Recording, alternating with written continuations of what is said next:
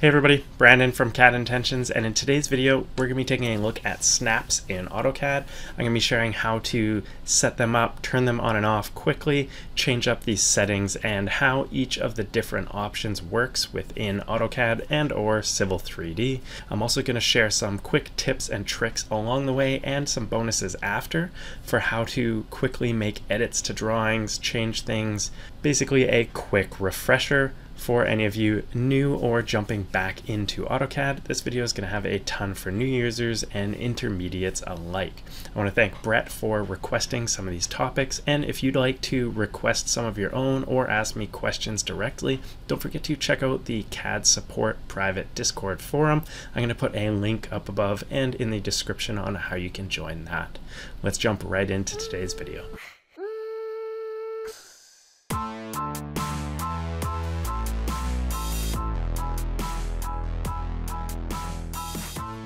Alright, so starting off, snaps in AutoCAD allow you to snap or lock on to various parts of your drawing and objects when creating new line work or objects. These are going to save you a ton of time, and there's something you definitely need to understand and master early on if you want to go and make edits to your drawings efficiently, and more importantly, this is going to keep things accurate based on what you actually want to be doing.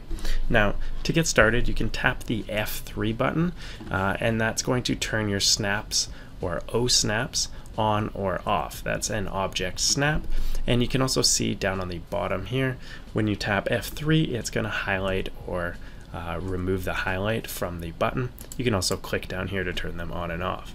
If it's blue, that's going to have them turned on. Now, hitting the little fly out down arrow next to it there is going to tell you which snaps are on and allow you to simply click on them to turn them on or off. Now, a lot of these are pretty self-explanatory, but we'll go over a few right now. Now, the endpoint and midpoint snaps are two that you're probably always going to have turned on, and they're some of the most useful.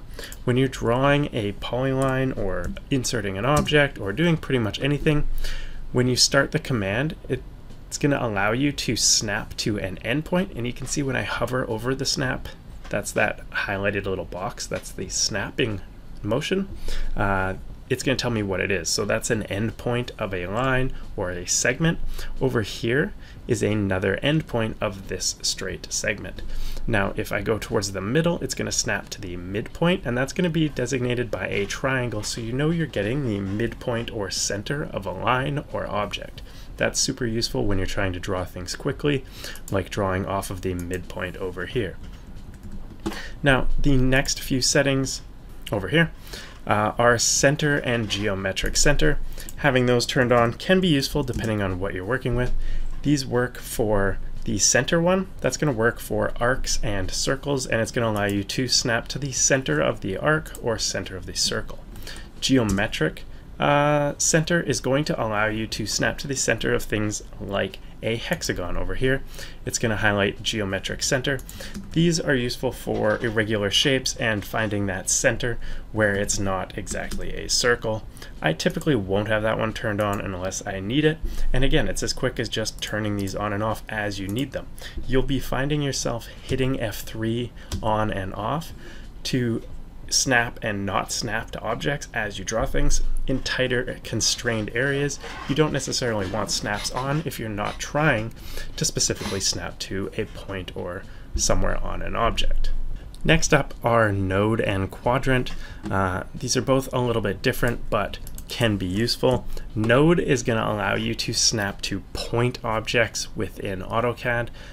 There are a few other things that use these, but you're regularly not going to be using it unless you're using, say, Civil 3D and you need to snap to points specifically. You can see here when I go to draw a line, see I've got a point here. If you turn on the node option and say start a polyline, it's going to allow me to snap to this node, which is what it calls the point of a point object in AutoCAD. Now you can also see it's designated by that circle with the cross through it. That also helps you when you've got a mess of things and you're trying to snap to a specific point. That's going to tell you you've hit the point and it's snapped onto it. Quadrant is also somewhat useful. That's going to allow you to snap to the quadrants, so either the bottom, left, right, or top of a circle or arc. Again, this can be helpful if you're needing to snap to those points, but typically I'm going to leave these off until I need them and to reduce accidentally snapping to things I don't need. Intersection is pretty self-explanatory. It's simply going to snap to the intersection of an object. That can be helpful if you don't have an exact spot you need to snap to, but you just need to attach or snap to a line object. Particularly probably helpful for part modeling and mechanical drawings. Extension is what you've seen probably a lot already. When you snap to something and pull the mouse away, it's going to create this extension line, and it's going to keep you perpendicular or running along the same line. And you can see when I come back to it, that extension lights up again, and then I can draw from there, and I know that this line will connect to that line because I used an extension to draw it. Again, that one can be helpful, but you're only going to want to have that one on when you need it, most likely. Insertion is one I don't use that often. That's going to allow you to snap to the insertion point of a block. If you're trying to draw based on a ton of blocks you've inserted, this can be useful in kind of a one-time use option. And perpendicular is going to allow you to snap perpendicularly to another object. So you can see it's going to create a 90-degree angle when you snap to that line. This one is super helpful, especially if you're drawing things like building plans, floor plans. You're going to want all of your objects and line work for, say, walls and footprints perpendicular to each other most of the time. Next up, you've got tangent. This one is useful if you're using, say, Civil 3D and roughing in or drawing alignments. Your curve and line segments are now tangent to each other. So drawing things like that and then, say, using the TR command to trim is going to allow you to create nice curves and transitions between different objects. Then, say, clicking here and using extension, now you've got two tangent lines coming into a curve. This can be super helpful when you're drawing or laying out property lines, alignments, roads, that kind of thing. Next up, we've got nearest. Nearest simply allows you to snap to the nearest point on an object. So you can see when it's not quite at an endpoint or a midpoint, it's going to give this kind of figure eight or hourglass symbol, and that just means it's snapping to an object just the nearest point to where your mouse is that is also in line with the object you're snapping to. Again, super helpful for keeping things connected and accurate, but one you probably don't want on all the time because it will snap to things that you may not want it to. Apparent intersection is just that. It's going to allow you to snap to where two objects will apparently intersect. Again, can be helpful occasionally. And then parallel is going to do what you would think. It's going to snap the two lines parallel, and you just hover over the line you'd like to be parallel to, and then go and draw your object nearby. You can see the symbol there, parallel. Come out here, it's going to highlight the line, and you know you've got two parallel lines. This can be helpful for things like setbacks and buffers, or drawing walls parallel to other walls, keeping everything nice and parallel and perpendicular to each other. So that's it for snaps in AutoCAD. Again, hitting this flyout, turning them on and off is super easy, and it's something that I tend to do throughout the day, depending on the type of work or what exactly I'm working on in the project. You can also hit the object snap settings to change all of the settings that are down here quickly and easily from one spot. So another cool thing is the ortho and polar tracking, and these are two options or tools you're likely going to use quite a bit as well. So ortho, you can type or hit the F8 button to turn on and off, and that simply locks you to angles that are 90 degrees with each other. So now wherever I draw my mouse, it's going to drag it at a 90-degree angle, either up, down, left, or right, and hitting F8 unlocks that so I can draw at any angle again. Now this is super useful for floor plans, site plans, that kind of thing. It's going to keep all of your lines perpendicular. F3 and F8 may be the two most used tools or buttons that I'll hit while drawing. I'm constantly turning those on and off as I go if I need them. Again, similar to F8 and Ortho is polar tracking. You can turn that on by clicking this button here or hitting F10 to turn it on and off. Polar tracking is like Ortho. With it on, it's going to snap to various angles. Now this is adjustable. You can see I've got it set to 30, 60, 90, 120.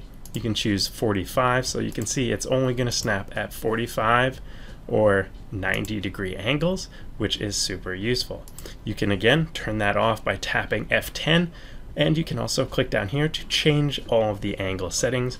By default, it's probably at 90, 180, 270, 360, but you can simply click to change or go into these settings to customize and create your own if you're using something like, say, a shifted UCS or origin for, say, Civil 3D, or you just want to have everything at a specific angle. You can tweak these for ISO drawings and so forth.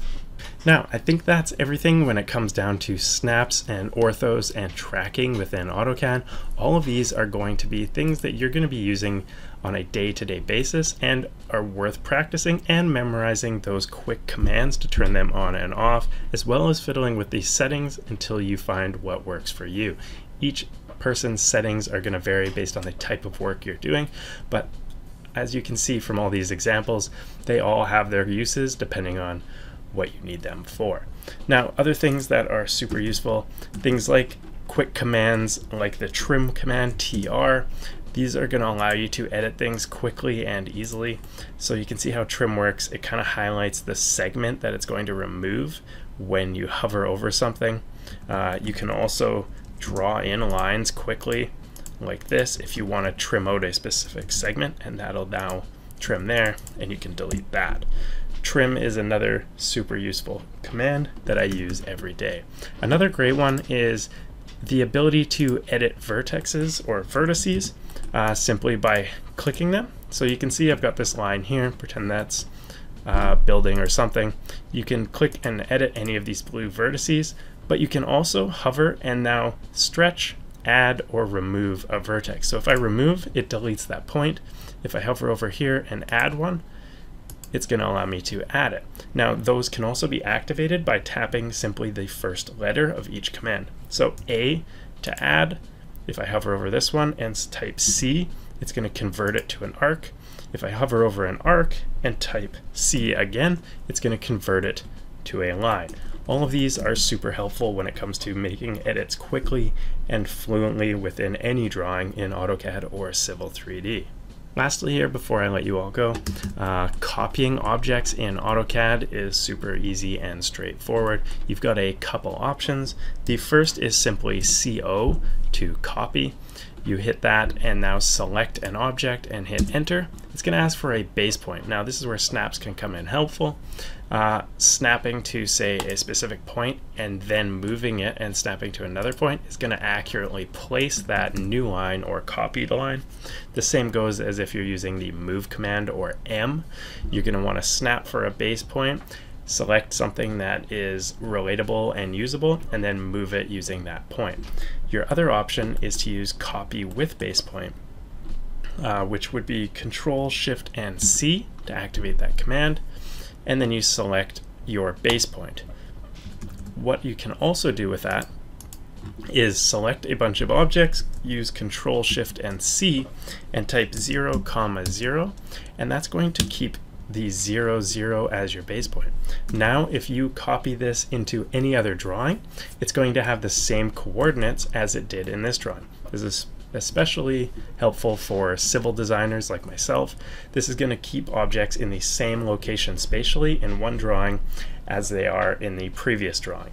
So now if I use Control V in another drawing, it's going to ask me for my base point or insertion point. If I type in 0, 0 and use the same point as the other drawing, it's going to put it in the exact same spot. So now if I click on this one and move it, you'll see that I have two of these objects. in the exact same spot. Now this works in multiple drawings. So if you were to open a new drawing, use Control V and 0, 0, it's going to place that object or image or XREF, whatever you've copied, into your new drawing in the exact same location. That's all for today's video. I hope you guys enjoyed it. If you'd like to learn more about AutoCAD, make sure you check out my AutoCAD Fundamentals and Workflows course. I'll put a discounted link up above and down below now. It's got over a decade of experience, tips, tricks, and workflows packed into it in short and easy to understand videos. Everything from XREFs, setting up drawings, templates, working with site plans, creating drawing packages, sheet sets, and more. I think you guys are going to learn a ton. Again, if you'd like to check that out, you can find it at the links down below. Thanks for watching. Don't forget to subscribe and have a good one. Cheers.